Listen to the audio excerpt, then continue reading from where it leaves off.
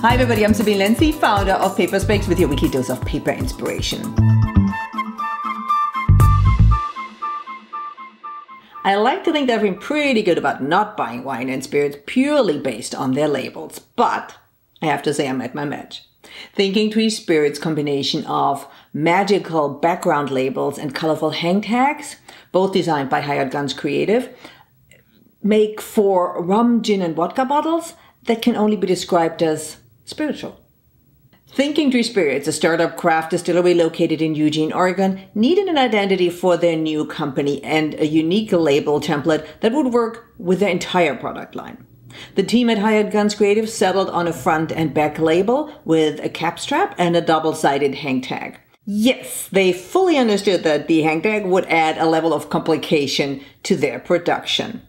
But let's be honest, it also adds that extra special eye-catching and intriguing element to this branding. Now, back to the complication part, that was due in part that because they had to work with two different printers to make this branding come to life. CCL was responsible for printing all the labels, both sides of the hang tags, as well as the front label and back label and the cap strap. They also did the hot foil stamping on the back label and the cap strap. At this point, everything was complete but the hang tag, which still needed finishing on a letter press. Twin Ravens Press then added foil stamping, embossing, die cutting, and duplexing to that gorgeous, gorgeous hang tag.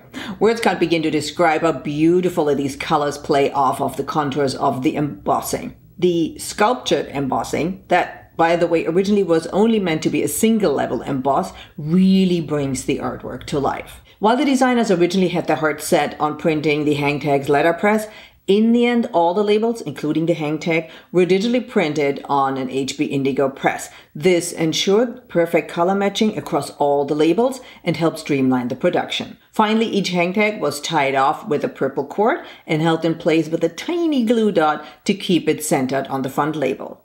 The result is an object that seems less like a bottle of spirits and more like a magical artifact.